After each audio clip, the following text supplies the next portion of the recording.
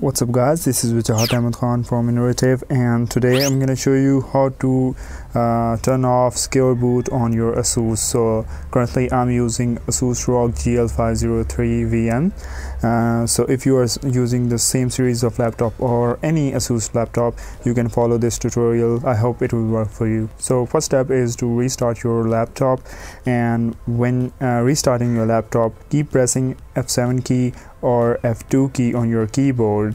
It will prompt you to the BIOS menu.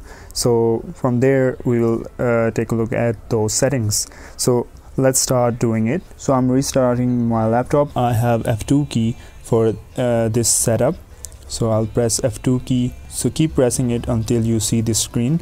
It's BIOS menu for your ASUS laptop. So if it doesn't work, you can press F7 key on your laptop. So from here you can go to the advanced mode. So you can see that here, just tap on that, and then from here you can go to the security, not the boot, security. Tap on that and then scroll down until you see this secure boot.